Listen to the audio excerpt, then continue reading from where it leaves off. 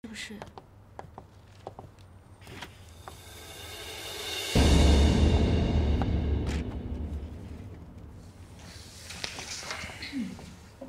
温女士您好，我是高洁小姐。你不必介绍了。你是谁？我不感兴趣。稍后，我的律师团会跟你联系的。我今天来，就是想看看，接下来高洁会用什么样的手段对付我。吴小慈，是你做错了事，不但不认错，还用这么蛮不讲理的态度，你真是无药可救了。当初你选择跟我在一起的时候，你就应该知道我是什么个性。我们朝夕相处了20多年，你现在要全盘否定你的妻子，高海，你还有良心吗？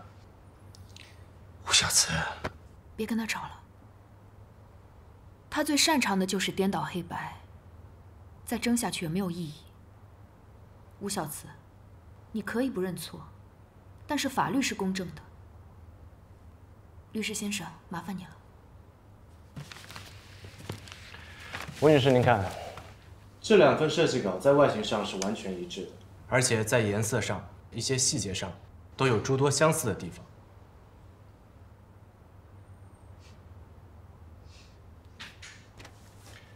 我的委托人高洁女士，她的诉求非常的明确，她希望您能够就抄袭的事情对受害人进行道歉。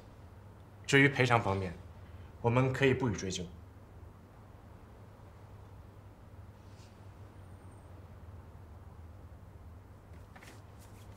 你们凭什么告我？就凭高海的一面之词，就算真的上了法庭，他也不可能构成什么强有力的证据。那如果还有人证呢？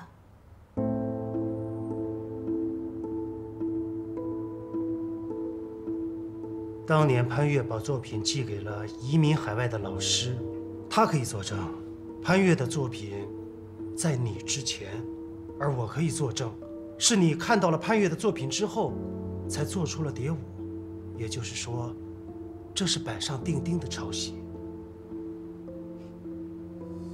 什么老师？你们随便捏造一个什么人，以为我会相信吗20多年前，交通不方便，再加上潘越生病，我们失去了联系。但是我最近托人找到了他，他随时可以回国作证。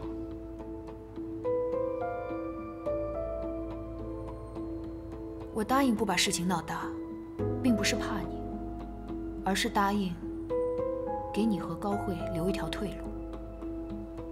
我只希望妈妈的冤屈能得到伸张，这是你欠她的。高海，你竟然这样背叛我！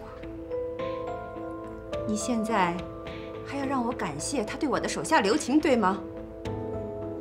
真是瞎了眼，看错了人。小杰这么做也是为了你，顾及了你的颜面，把影响控制在了最小的范围。想想慧慧吧，你要是坚持不肯，非要闹到法庭上，你知道会有什么后果？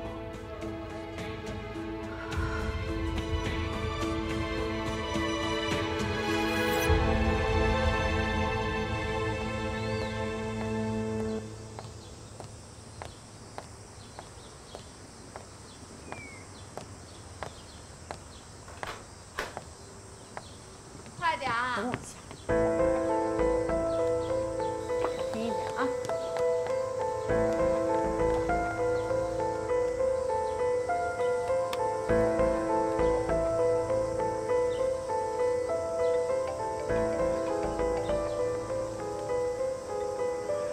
喂，哦，好的，好的，好的，我到房间里找找看啊。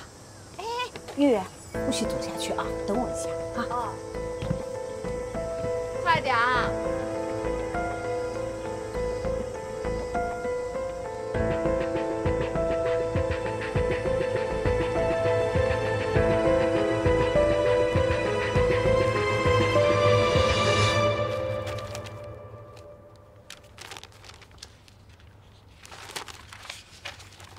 只是要这种程度的道歉，对吗？可是我觉得我没必要答应。既然你放弃调解的机会，那一切就交给法律去判决。这句话应该是我说才对。你们污蔑我抄袭，对我造成了极其严重的影响，我要告你们诽谤。吴小慈，你真是不撞南墙不死心吗？你现在用什么身份跟我说话？是要毁了我全部事业的证人呢，还是跟我20多年相濡以沫的丈夫？对，你可以怨我，也可以怪我，就当是我欠你的。但你欠潘越的那句对不起，是时候还他了。高海，你这么对我，休想！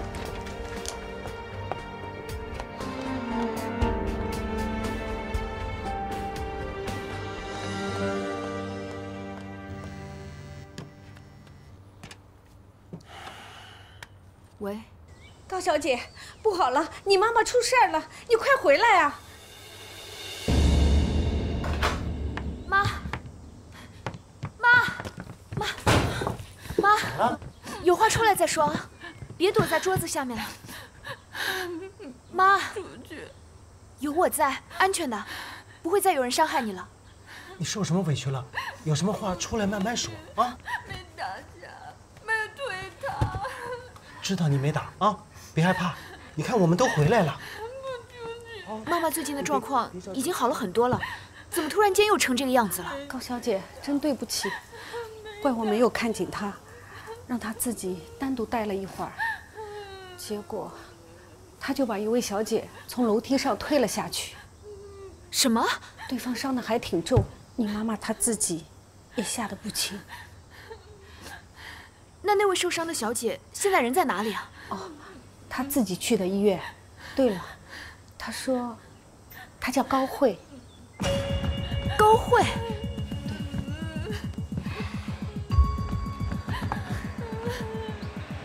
她到底又想怎样？没有打架。